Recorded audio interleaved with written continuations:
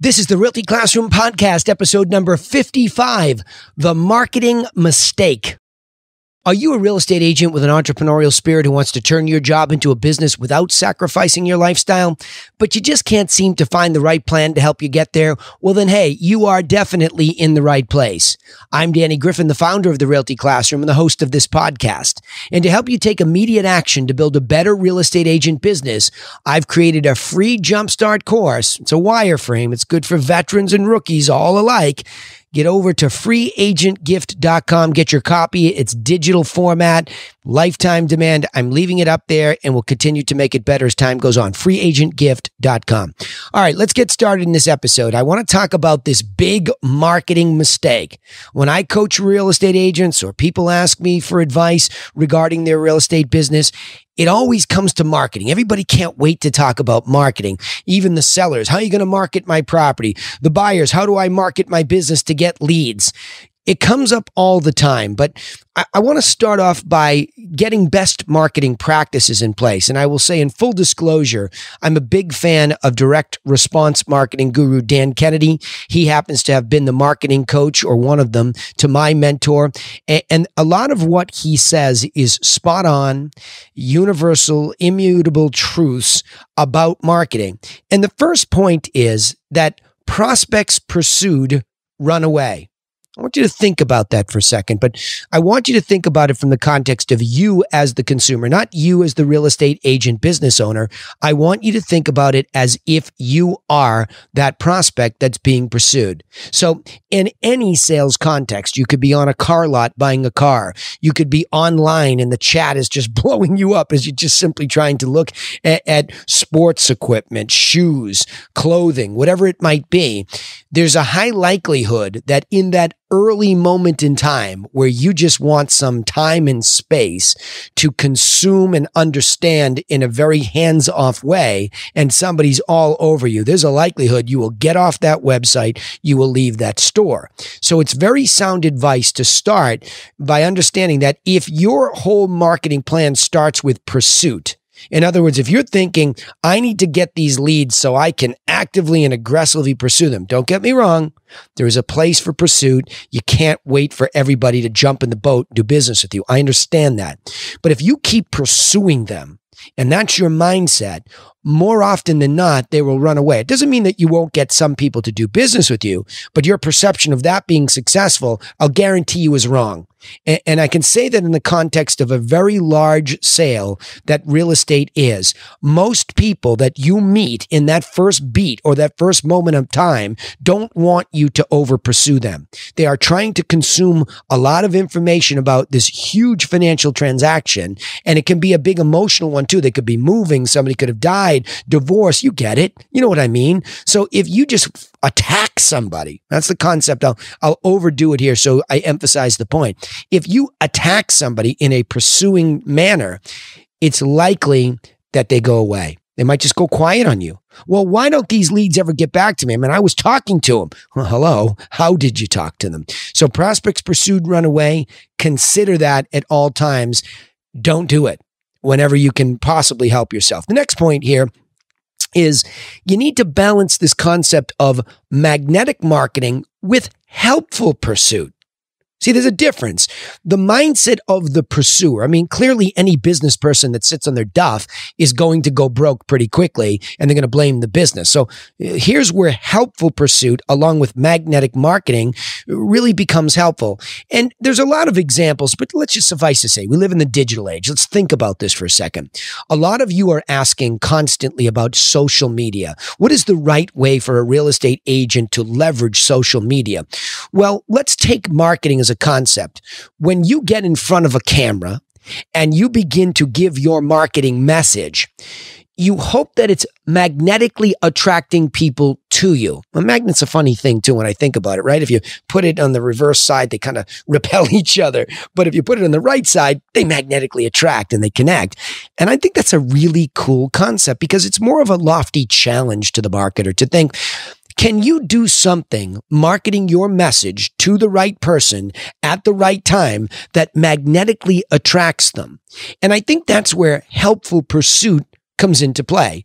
So let me go away from digital for a second, where that video is there and you're saying some piece of content that is the message to you think your market, and it's magnetically attracting them to want more. So for example, it might be this opt-in page where you're telling them about all of the points of a true and accurate home evaluation, not just some online algorithm, and they're getting compelled to be magnetically attracted in because their timing is relatively now and they want more. Now you have a call to action and they opt in. They say, okay, I saw you digitally on social. I trusted who you were to take the next step. So yes, I gave you my address. I gave you my timing and some parameters of my house. This is where helpful pursuit now comes in. I've talked ad nauseum to my coaching group and on this podcast that this is the point where you recognize that you are not the hero. Okay. You're my hero. I'll say that thousands of times. You're my hero. I'm trying to help you as your guide, but you're the guide in this situation with this person that just opted in my example, for a home eval.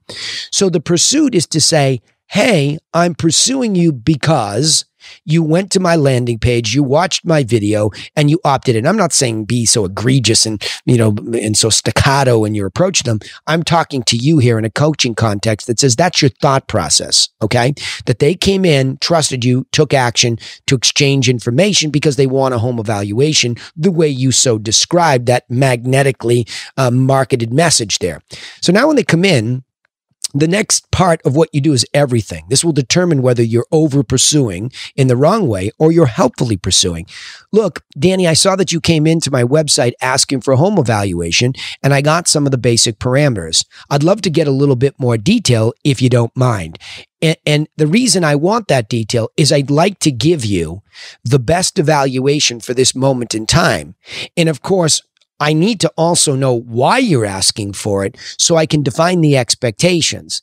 If you're looking to list the property sooner than later, let's say inside the next 30 days or so, I'm going to really need to see the product, or you're going to need to tell me a lot about it so I can be more helpful in making this as accurate as I can. Look, if in one breath you're going to say that these online algorithms have a variance of 20%, which is way too much for the person thinking about listing, in the other breath, say, I need to be the most helpful I can. So the more I know about it, especially if I see it, the more accurately I can close that gap down and give you an estimated range of value, because nobody has the rabbit in the hat. Well, that's helpful pursuit, right? That's helpful because you're trying to find out why. It's not like, are you thinking about moving? And now all of a sudden your voice is sounding like, well, you're asking me that not because you care. You're asking me because I know you want to come over, you want to list my house, you want to get the listing. I'm not ready yet. I'm 60 days out. I'm 6 months out. I'm 12 months out, whatever it is. So that interaction back and forth becomes part of, I got them magnetically because I was authentic and drew them in. Am I still behaving the same way once they come in, right? Now, that leads to this next point here, which is, I think, critical. And it's this whole concept of the message to market match. Okay? Message, your message matching that market. See, a lot of you, and especially at my mastermind level, I have a lot of folks that send out a big newsletter. So for example, they talk to me about farming on a regular basis and they say, well, look, I'm sending out this newsletter, 8,000 houses, and it's not having the effect that I want it to have. Well, hold on. Let's go all the way back to the principles of magnetic marketing. It starts with, to whom are you speaking? Right? To whom? You can't just go into a farm and broadcast, look at me, here I am. I have this great strategy. I'm a strategic agent. I have a buyer plan, a seller plan, and here it is. Because here's why. That's not what they want up front. Let me repeat that, because I'm stating something seriously obvious that even I have to constantly remind myself, Danny, give them what they want up front. So if you're going into a farm and somebody lives in that farm and you're trying to position yourself so that people are magnetically attracted to you, you don't go in and tell them, I, me. You say, look, most of you probably want to know from somebody like me, how's the market? So one of the best pieces of content that we could give if we were farming was an update on the market. And I'm talking the cocktail talk level, meaning price per square foot and its direction, average sale price, something sexy like the top 10 sales. Those are things that I include when I'm doing something of a more broadly broadcast message about how the market is. So that might meet the global market. But really, what you and I want are more now opportunities to be a viable business. So I don't know why more agents don't think, well, what if I could identify people who had context to sell in this geography first? What if I started, because now I know a little bit more about them before I even send the message, then I can decide what medium I send it on. Watch. Expireds, okay? It's an easy one in our business to pick on because they already have serious real estate context, meaning they listed with one of us and it didn't work out for whatever reason. Might have been them, might have been us, might have been the market. We don't know. But you can definitely deliver a very particular message about your, strategic help to that very particular listing who's already having context. So we've got 8,000 people, but here's this person who has very specific context about selling and it didn't work out. I can get them a clear message that is helpful. So I'm pursuing them in a helpful way. Now, finally, like Kennedy says, first, market, like where are they? Who are they? Especially who are they, right? Next, message. I have something that will help you. Here's what it is. Now, what they want is much more to do with property information. So sending an expired a whole list of what sold when they didn't makes the most logical sense to me if that's what they want. They want to know, why did I fail? Not why you're better than the next guy. I don't even know you. And you're all running down the hill trying to tell them, me. When are you going to hire the right agent? And all this obnoxious language that is just over pursuit. You're chasing them away. Give them something that's helpful. Hey, I saw that your property came off MLS. Here, I mailed these to you. All you digital age agents can't wait to email everything out, but yet you have an address, you have a context, and you know you can get the U.S. Postal to deliver to their door. Canadian Postal, wherever you are listening to this, Australia, doesn't matter. You can deliver direct mail, the medium. So I've got who? That expired in that geography. Right? My message, look, I'm giving you some insightful information around properties that looked like yours that sold when you didn't. So at least you have a clue as to how the competitors did and what they had for features and benefits. And I'm delivering it to you on a medium that I'm almost sure is going to get to you and not get lost in this digital ocean. That's all there is. The right message to the right segment of the market on the right media's back. Okay? Remember that. Now, the next point, if possible, you want to choose that media last, right? If possible. The best practices, and in Kennedy's book, I love this. He does a little triangle. It's market, define it. Like the biggest mistake I ever made, I've said this in the podcast before. I said I'm in the Cape Cod, Massachusetts market. Well, man, it takes 2.5 hours to get from tip to tail. I can get to Boston sooner than that. So you want to be careful of this broad-based thing or too narrow where there's not enough sales. So you start with defining, I would love to get sellers who are selling in this geography. And I said sellers to all of you, even you rookies, I'm saying it, go after the listings whenever possible. Balance it with the buyers, but don't deny that listings are the business. Now you just have to say, how do I get my message to these people and how do I tweak it based on their context? For example, the expired is not the same as the probate. It's not the same as the FSBO, right? Not the same as the home evaluation that came to you. So they're all a little bit different. So the message might be tweaked a wee bit, but ultimately make sure you're giving them property information that adds a little of your insight. And then figure what is the best way to get this to them, right? I mean, I could send something on a mule from here to California because it's the cheapest, right? If I make the decision of media based on that, but it's not the most efficient and effective way to get it to the person. So think media last after you're clear about those other two beats, right? Now, lastly, a lot of you out there are under pressure from some guru, some business wizard who says, well, do you know your numbers? Do you measure this? Look, I'm a huge proponent of math. This is all about math, but a lot of it is lagging indicator math, meaning you do something first, you look back and you see the result. That's the way most business is measured. Certainly forecasting is an awesome thing if you can get it. But look, come on, let's be realistic. We are small business people. And what we need to do is do our best to measure things, but not in an unreasonable way. It's more important to be sound about a magnetic message that gets to the market on the most cost-effective medium, and then to see, did I get anything out of this? Did anybody pick up the phone? And again, we have this challenge that I wouldn't wait for direct response marketing alone to do its deal with direct mail, for example, or direct response digital marketing for that matter. I would also try to be proactive and go out into these different media and try to get the message out there as well, and certainly follow up. But do your best to measure the response. You can't just do something blindly because somebody says, well, I did this and it worked for me. And there you are 9 months later, nothing's happening. You're not tracking anything. You don't have a URL that's trackable.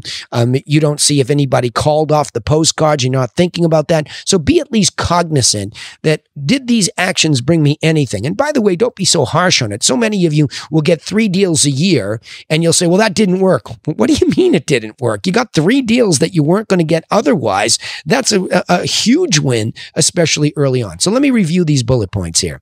So the big marketing mistake is that we always stop and pursue too far. In other words, prospects pursued run away. Don't over pursue them. Be soft and helpful. And that leads to point number 2. Balance that magnetic marketing message with helpful pursuit. It's a nice balance. Next, make sure your message is matching what the market wants. Not what you want to brag about, but what it wants. Choose that media last if you can to deliver that message so that it's smart. You're thinking smartly about this marketing. Is this my best choice, regardless of cost? But of course, be frugal and measure so that you're not wasting opportunity cost, money, time, etc. And you can see that pretty quickly by whether or not you're creating prospects and they're becoming clients and they're becoming sales. All right. So to chunk up the key point here, marketing is not about the latest shiny approach. Rather, it's much more about a strategic thinking approach to define your ideal customer, who they are, where they are, and match your message to their particular wants so that you can earn the right to teach them what they need, which is your strategic plan. And that's why you're a great guide. All right. Hey, remember, you can take immediate action and get started in a better direction or the right direction if you're just starting with our free video course over at freeagentgift.com. That's freeagentgift.com. We also broadcast our live sales training calls on Facebook and YouTube every Friday at 1 o'clock ET. So remember to turn on your page or our page and channel notifications so you won't miss out on when we go live. Also, don't forget to follow us or subscribe so that you don't miss out on any of these insights. We give them away for free. We want to help you. And if you like what you've learned here, there, or everywhere, we'd appreciate it if you would share our content, especially with other entrepreneurial real estate agents just like you, so that they can get the same kind of help. All right. Hey, thanks for listening. And remember, nobody's coming for you. So go get to work on your real estate agent business. We'll see you in the next episode. Thanks.